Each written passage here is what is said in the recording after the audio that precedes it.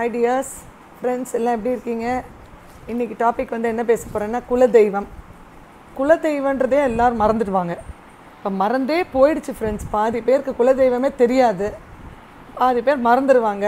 நம்மளாவது வந்து ஒரு இனிஷியேட்டிவ் எடுத்து நம்ம அப்பா அம்மாவையோ பாட்டி தாத்தா அத்தை மாமா யாரையாவது வச்சு நம்ம குலதெய்வம் என்னன்னு கண்டுபிடிக்கணும். குலதெய்வம்னா என்ன ஃபஸ்ட்டு அதை சொல்லுங்கள். குலதெய்வம் நம்ம நம்மளை குலத்தை பாதுகாக்கிற தெய்வம். நம்ம வந்து நம்மளோட பாட்டி தாத்தாலாம் ஒரு சாமியை வணங்கியிருப்பாங்க. அப்போது ஆக்சுவலாக அதில் வந்து ஐதீகம் என்னென்னா, நம்ம முன்னோர்கள்லாம் அந்த கடவுளை வந்து வணங்கியிருப்பாங்க. அந்த கடவுள்கிட்ட போய் எல்லா கஷ்டத்தையும் போய் சொல்லியிருப்பாங்க. கடவுள் நிவர்த்தி பண்ணியிருக்கோம்.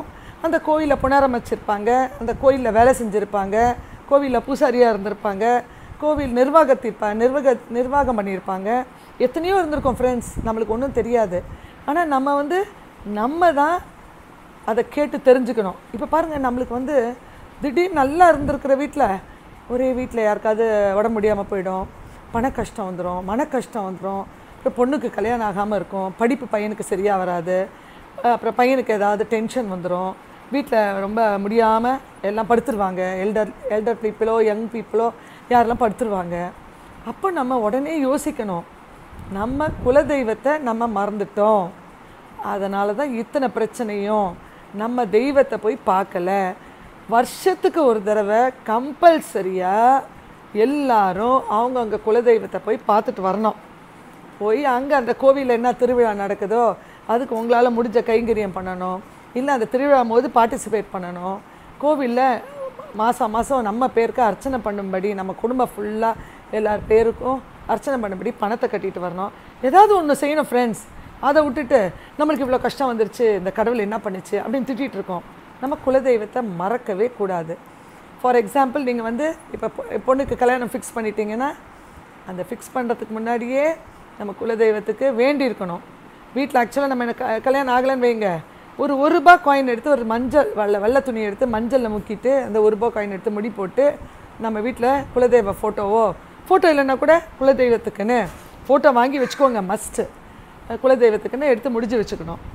பொண்ணுக்கு கல்யாணம் ஃபிக்ஸ் ஆகிட்டப்புறம் பொண்ணை கூட்டிகிட்டு போய் நம்ம எல்லாம் வாங்குவோம் பாருங்கள், திருமங்கல்யம் சாரி எல்லாம், அதெல்லாம் எடுத்துகிட்டு போய் குலதெய்வத்துக்கிட்ட போய் வேண்டி வச்சுட்டு குலதெய்வ ஆசீர்வாதத்தோடு நம்ம கல்யாணத்தை நடத்தணும். கல்யாணம் முடிச்சிட்ட உடனே பொண்ணு மாப்பிள்ளையும் கூட்டிகிட்டு போய் குலதெய்வத்தை பார்த்து சொல்லிட்டு வரணும். பொண்ணுக்கும் இதான் உங்கள் குலதெய்வம், இதான் அப்பாவோட குலதெய்வம், இதான் அம்மாவோட குலதெய்வம் எல்லாம் சொல்லி வளர்க்கணும் ஃப்ரெண்ட்ஸ். அதை விட்டுட்டு நம்ம ஒன்றுமே சொல்லாமல் இருந்தால் குழந்தைங்களுக்கும் தெரியறது கஷ்டம். அதனால் குலதெய்வம் மஸ்ட்டு, எல்லோரும் போயே ஆகணும்.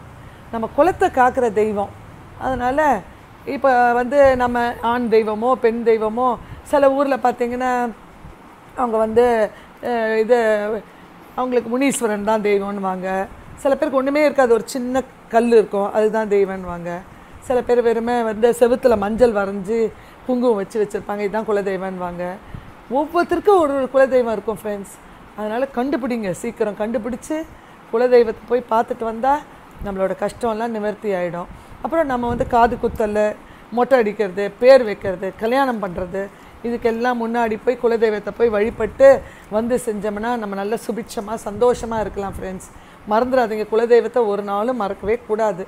நம்மளுக்கு வந்து அங்கே போனாலே நம்ம முன்னோர்கள்லாம் வந்து அங்கே நிற்பாங்களாம் ஃப்ரெண்ட்ஸ். குலதெய்வத்தில் அந்த குளக்கரையில் உட்காந்துட்டு இருப்பாங்களாம். என்ன இவங்க யாருமே வரலையே நம்மளை பார்க்கறதுக்குன்னு, எல்லாருமே அவங்க ஆத்மாலாம் அங்கே இருக்குமா, உட்காந்துக்கிட்டு இருக்குமா, உட்காந்து பார்க்குமா, என்ன நம்ம வீட்டிலேருந்து எந்த குழந்தைங்களுமே வரலையே, பேரம் பேத்தி வரல, பொண்ணு வரல, மாப்பிள்ளை வரல, யாருமே வரலேன்னு உட்காந்துட்டு இருக்குமா அவங்க ஆன்மாங்கள்லாம். அதனால் குலதெய்வத்தை கம்பல்சரியாக நம்ம வந்து போய் பார்க்கணும்.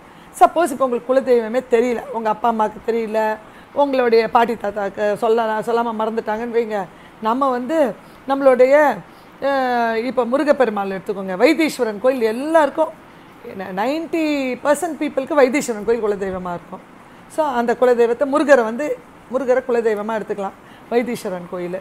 இப்போ நம்ம வெங்கடாஜலபதி திருப்பதி பெருமாளை குலதெய்வமாக எடுத்துக்கலாம் ஃப்ரெண்ட்ஸ். எனக்கு தெரிஞ்சு நம்ம ஒருத்தருமே தெரியலன்னு வைங்க, இவங்க 2 பேரில் முருகர் வேணும்னா முருகரை செலக்ட் பண்ணிக்கலாம், அப்படி இல்லைன்னா பெருமாள் வேணும்னா பெருமாள் வந்து திருப்பதி வெங்கடாஜலபதி குலதெய்வமாக எடுத்துக்கலாம். இப்போ கேரளாலாம் எப்படி தெரியுமா ஃப்ரெண்ட்ஸ் வழக்கம், அம்மா வீட்டு குலதெய்வத்தை தான் ஃபாலோ பண்ணுவாங்க. அம்மா வீட்டு குலதெய்வம் அம்மாவோட இனிஷியல் தான் வச்சுருப்பாங்க. நம்ம தமிழ்நாடெல்லாம் வந்து நம்ம அப்பாவோட இனிஷியல் தான் வச்சுப்போம்.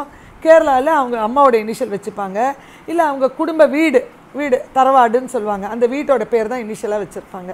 இப்போ தெக்கெடுத்து அப்படின்னு ஒரு ஊர் இருக்குதுன்னு வச்சுக்கோங்க, டீ தான் அவங்க வீட்டில் இனிஷியலாக இருக்கும். அந்த மாதிரி அந்தந்த ஊர் கேரளாவில் மாத்திரம் அம்மாவோட குலதெய்வத்துக்கு முதல் ப்ரிஃபரன்ஸ் கொடுப்பாங்க.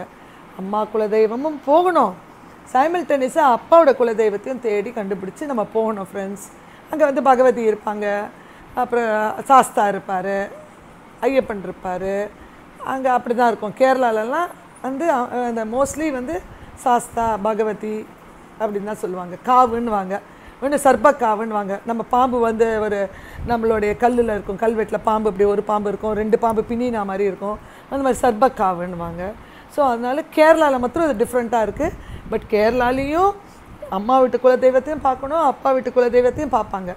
அதனால் ஃப்ரெண்ட்ஸ், குலதெய்வத்தை மதித்து இருந்தோன்னா, நம்ம போய் வழிபட்டோன்னா, வீட்டில் என்ன பண்ணுங்க, குலதெய்வத்தை வேண்டிக்கிட்டு ஒரு ரெட் கலரில் ஏதாவது ஒரு துணி எடுத்துக்கோங்க. ஒரு சின்ன பேக், ஒரு இப்போ தான் நல்லா அழகாக சுருக்கு பையெல்லாம் கூட வந்திருக்கு பாருங்க.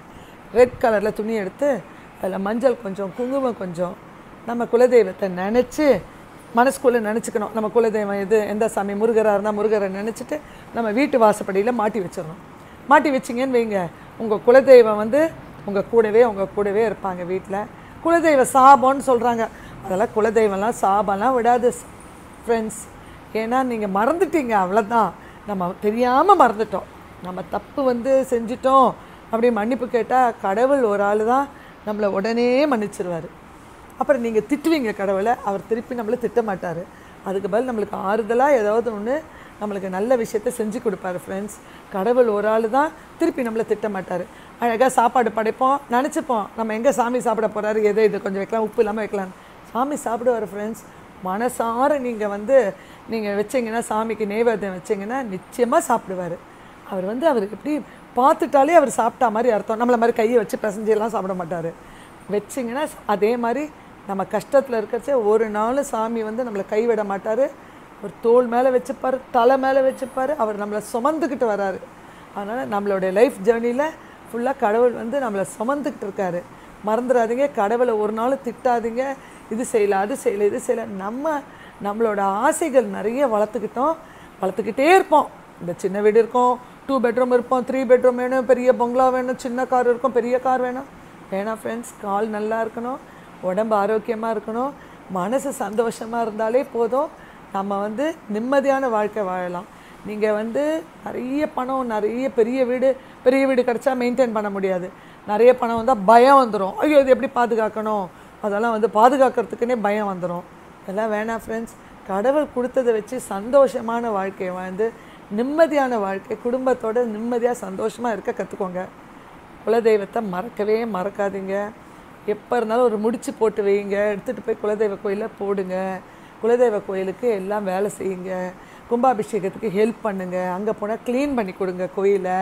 சில கோவிலெலாம் வந்து பழையங்காலத்து கோயிலாக இருக்கும், அதை புனரமைக்கிறதுக்கு ஹெல்ப் பண்ணுங்கள். உங்களால் முடிஞ்சது ஒரு அன்னதானம் பண்ணுங்கள். குலதெய்வத்தில் கோயிலில் போய் நீங்களே சமைச்சு எடுத்துகிட்டு போங்க, இல்லை அங்கே போய் பணம் கட்டி அன்னதானம் பண்ணுங்கள் ஃப்ரெண்ட்ஸ். வாழ்க்கை சுபிட்சமாகிடும், நம்ம நிம்மதியாக இருப்போம், பிரச்சனைன்றதே வராது ஃப்ரெண்ட்ஸ். நிச்சயமாக சொல்கிறேன், நீங்கள் குலதெய்வத்தை எவ்ரி இயர் மஸ்ட்டு. என்ன பண்ணுறோமோ இல்லையோ, வேறு டூர் ட்ரிப்பெல்லாம் போடுங்க, குலதெய்வ கோயிலுக்கு குடும்பத்தோடு போயிட்டு வாங்க. குழந்தைங்களுக்கெல்லாம் எடுத்து சொல்லுங்கள், குலதெய்வ மகிமையை சொல்லுங்கள். குலதெய்வம் சாபம்லாம் விடாது. குலதெய்வத்தை மறந்துட்டோம், போய் மன்னிப்பு கேளுங்க. கடவுள் நம்மளை சந்தோஷமாக வச்சுருப்பாங்க. Stay blessed. இன்னொரு வீடியோவில் உங்களை பார்க்குறேன். பாய்.